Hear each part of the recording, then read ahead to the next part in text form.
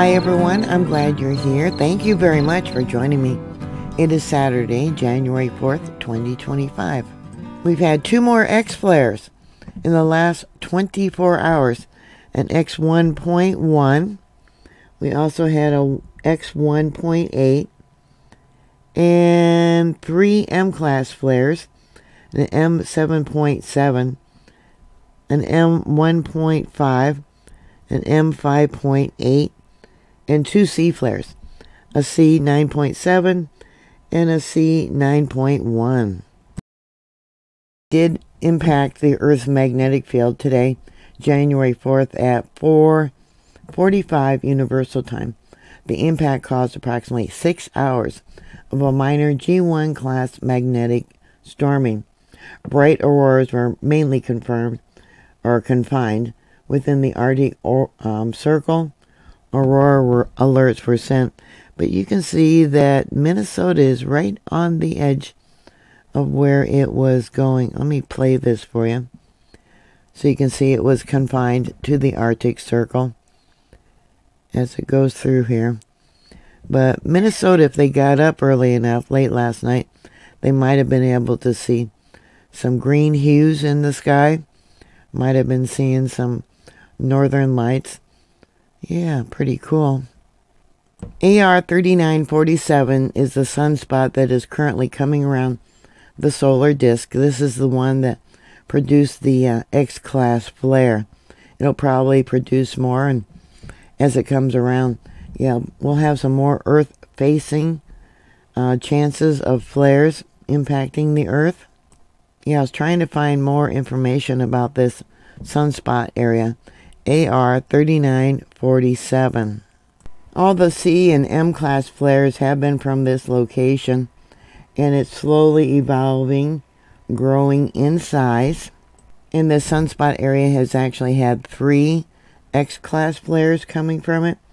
Let's see, we got also an X-1.2, which happened yesterday. That's it right there, X. And then today, the 1.1, and the largest one being a 1.8.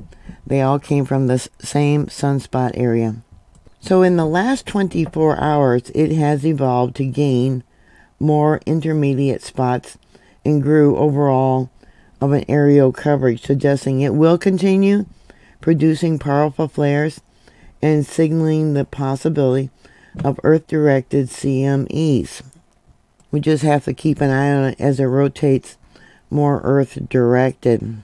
It doesn't look like the solar wind prediction has been updated for these latest solar flares. Here you can see the time for today for impacting of Earth. Let me come down here and we'll push play and you can watch it right there.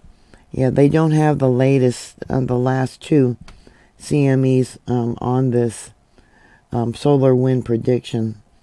Yeah, maybe they'll have it later this afternoon or maybe tomorrow.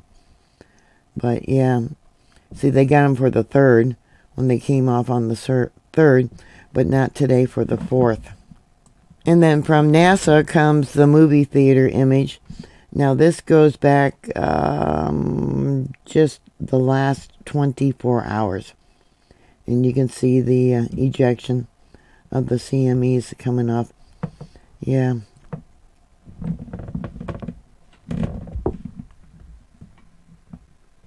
As you know, CMEs can create earthquakes here on Earth. If a fault line is ready to go off, yeah, it could trigger an event. It also creates adverse weather, like, yeah, we don't have enough coming. And it also affects people's health. So right now, this isn't too bad. Yeah, it can cause stress and high blood pressure, anxiety, all kinds of bad stuff. I've covered that before. But anyways, that's the latest. We'll just have to keep an eye on this sunspot area and always be prepared.